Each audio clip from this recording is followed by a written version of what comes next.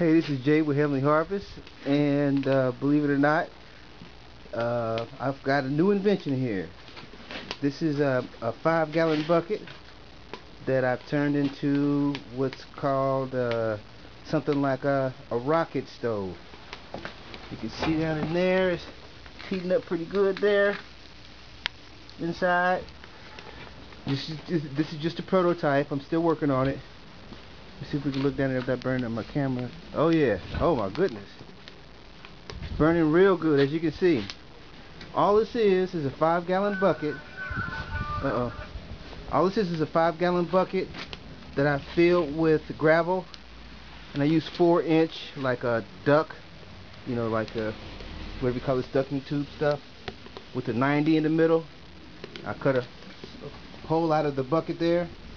Let me see if I can turn the light on so you can see better. Give me 1 second.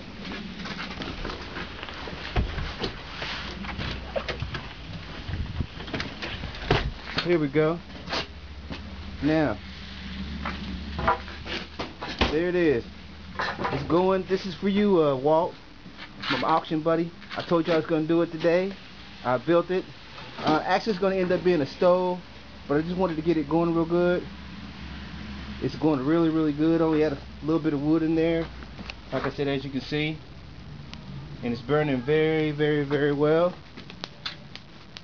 Just on some survival, you know, just thinking about survival techniques, things that we can use. So there it is. It's a 5-gallon bucket stove.